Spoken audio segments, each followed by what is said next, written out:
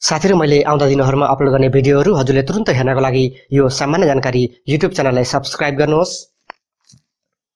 त्यसपछि हजुरले दायाँपट्टि एउटा घण्टीको चित्र पनि देख्न सक्नुहुन्छ, त्यसमा पनि क्लिक गर्नुहोस्। यसो गर्नुभयो भने मैले कुनै पनि नयाँ भिडियो अपलोड गर्न साथ तुरुन्त हजुरले हेर्न सक्नुहुन्छ।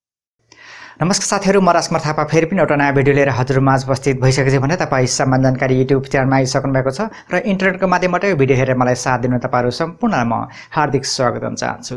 साथीहरु, आजको यो भिडियो मार्फत म हजुरलाई हामीले कुनै पनि व्यक्तिलाई फोटो पठाउँदाखेरि त्यो फोटोमा पासवर्ड लगाएर कसरी पठाउने त भन्ने बारेमा भन्न गएको छु। मतलब कि हजुरले यो भिडियो हेरिसकेपछि हामीले कुनै पनि व्यक्तिलाई फोटो पठाउँदाखेरि त्यो फोटोमा पासवर्ड लगाएर पठाउन सक्नुहुन्छ र हजुरले त्यो फोटोमा लगाएको पासवर्ड त्यो व्यक्तिलाई नभनेसम्म त्यो व्यक्तिले पनि हजुरले पठाउनु भएको फोटो हेर्न सक्दैन।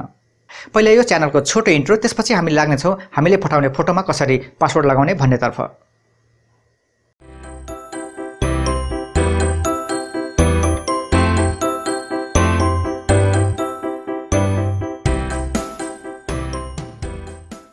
साथीहरु, हामीले फोटोहरुलाई पासवर्ड लगाएर कसैलाई पनि पठाउनको लागि अथवा फोटोमा पासवर्ड राखेर फोटोहरु आदान प्रदान गर्नको लागि हामीलाई एउटा एप्लिकेसनको आवश्यक पर्छ। हजुर आफ्नो मोबाइलको प्ले स्टोरमा जानु होला। त्यसपछि हजुरले यो image to PDF converter एप्लिकेसनलाई install गर्नु होला। यहाँ मैले पहिले नै इन्स्टल गरिसकेको छु। अब म यो एप्लिकेसनलाई ओपन गर्छु। ओपन गरिसकेपछि यहाँ हामीले यस्तो खालको इन्टरफेस पाउने गर्छौं। अब हामीले फोटोहरुलाई पासवर्ड लगाएर पठाउनको लागि यो तलतिर हेर्नुस्, त्यहाँ एउटा कालो सर्कल भित्र त्यहाँ एउटा प्लसको चिन्ह दिएको छ, त्यसमा क्लिक गर्नु होला। हजुरले क्लिक गरिसकेपछि अब हजुरले कुन फोटोहरुलाई पासवर्ड लगाएर पठाउन चाहनुहुन्छ त हजुरले त्यो फोटोहरु चुन्नुहोस्। यहाँ म दुईवटा फोटोहरु चुनेर म हजुरलाई देखाउन गएको छु, अथवा म दुईवटा फोटोहरुलाई पासवर्ड लगाएर म हजुरलाई देखाउन गएको छु। अब मैले यहाँ दुईवटा फोटोहरु चुन्छु।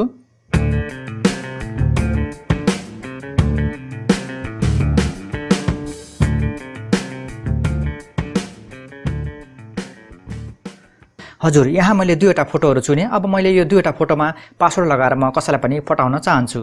त्यसको लागि मैले यो पीडीएफ कन्भर्टर चिन्हमा क्लिक गर्छु। त्यसपछि यहाँ हजुरले यो पीडीएफ फाइलको नाम कुनै पनि राख्न सक्नुहुन्छ। यहाँ म कुनै पनि नाम दिन्छु। म उदाहरणको लागि फोटो भनेर लेख्छु।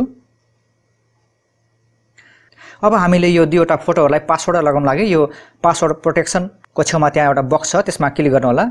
अब यहाँ हजुरले आफ्नो आवश्यकता अनुसार कुनै पनि पासवर्ड राख्न सक्नुहुन्छ। यहाँ म हजुरलाई उदाहरणको लागि एउटा पासवर्ड राखेर देखाउँछु। त्यसको लागि म 1 2 3 4 5 राख्छु है त। त्यसपछि हजुरले यो एप्लाई ग्रेस्केल पछि यो इमेज कम्प्रेसन देख्न सक्नुहुन्छ। त्यसमा अहिले नो कम्प्रेसन छ, यो यतिकै रहन दिनु होला। यो इमेज कम्प्रेसन भनेको के हो भने हजुरले पठाउने फोटोहरुको जुन गुणस्तर हो त्यसलाई घटबड गर्न सक्नुहुन्छ। यो अहिले नो कम्प्रेसन छ। यो नो कम्प्रेसन भयो भने हजुरले पठाउने फोटो त्यति नै क्वालिटीमा जान्छ अथवा त्यति नै गुणस्तरमा जान्छ। तर हजुरले यो लो गर्नुभयो भने हजुरले पठाउने फोटोको गुणस्तर कम हुन्छ अथवा रिजोल्युसन कम हुन्छ।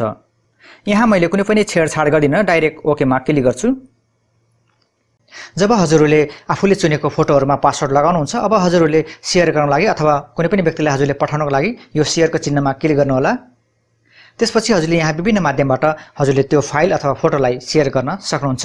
तर साथीहरु, यहाँ एउटा कुरा म हजुरलाई के अवगत गराउन चाहन्छु भने हजुरले जुन पठाउने फोटो अथवा फाइल हो त्यो कुन एप्लिकेसनबाट हजुरले पठाउँदै हुनुहुन्छ त्यो एप्लिकेसनमा सपोर्ट गर्छ कि गर्दैन एकचोटी चाहिँ अवश्य ध्यान दिनुपर्ने हुन्छ। जस्तो कि हजुरले इमो तथा मेसेन्जरमा भने यो पीडीएफ फाइल सपोर्ट गर्दैन, त्यसैले हजुरले आइएमओ तथा मेसेन्जरबाट यो फाइल नपठाउँदा नै बेस हुन्छ। तर हजुरले यो पासवर्ड राख्नु भएको फोटोहरुलाई WhatsApp तथा इमेलबाट भने हजुरले पठाउन सक्नुहुन्छ। अन्यथा भने हजुरले एकचोटी अवश्य नै चेक गर्नुपर्ने हुन्छ। अब मैले अघि जुन पासवर्ड लगाएको थिएँ त्यो फोटो मैले WhatsAppबाट मेरो साथीलाई शेयर गर्न गइरहेको छु अथवा मेरो साथीलाई पठाउन गइरहेको छु। अब म WhatsAppमा क्लिक गर्छु। त्यसपछि अब मैले एउटा कन्ट्याक्टलाई चुन्छु। अब म यो फाइल अथवा फोटोलाई सेन्ड गर्छु। हजुर, यहाँ हेर्नुस्, अघि मैले जुन फोटोहरुमा पासवर्ड लगाएको थिएँ अब मैले यो WhatsApp मार्फत मैले मेरो साथीलाई पठाएको छु। अब म मेरो साथीको मोबाइलमा जान्छु र म WhatsApp हेर्छु। जुन कि मैले अघि पासवर्ड लगाएको थिएँ त्यो फोटोहरु आएको छैन, त्यो पनि अझै पासवर्डको साथमा म हजुरलाई देखाउन गइरहेको छु। अघि मैले मेरो साथीलाई WhatsAppबाट पठाएको दुईवटा फोटो अब मैले पासवर्ड बिना हेर्न सक्छु कि सक्दिन भनेर म हजुरलाई देखाउन गइरहेको छु। अब म WhatsApp ओपन गर्छु। हजुर, अघि मैले यहाँ पठाएको फाइल आइसकेको छ अथवा फोटोहरु आइसकेको छ। अब म यो फोटोलाई ओपन गर्छु। हजुर, यहाँ हेर्नुस्, हजुरले यहाँ देख्न सक्नुहुन्छ PDF फोटो भनेर लेखिएको छ। अब म यसमा क्लिक गर्छु। हजुर साथीहरु, जब मैले PDF फोटोमा क्लिक गरेँ, अब मैले त्यो फोटो हेर्नको लागि यहाँ पासवर्ड राख्नु पर्ने हुन्छ। अब मैले त्यो 1 2 3 4 5 पासवर्ड राख्छु र म त्यो फोटो खोल्छु है त।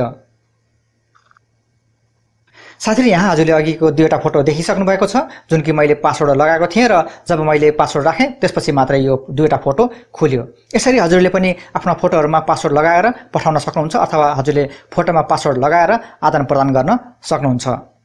साथीहरु, आजको यो भिडियो मार्फत मैले हजुरमा एउटा एप्लिकेसनको माध्यमबाट कसरी हामीले कुनै पनि व्यक्तिलाई फोटो पठाउँदाखेरि त्यो फोटोमा पासवर्ड कसरी राख्ने भन्ने बारेमा एउटा सानो टिप प्रस्तुत गरेँ। हजुरहरूले आफ्नो अमूल्य समय निकालेर यो भिडियो यहाँसम्म हेरेर मलाई साथ दिनुभयो। म हजुरलाई हृदयदेखि नै मुरी धन्यवाद टक्राउन चाहन्छु।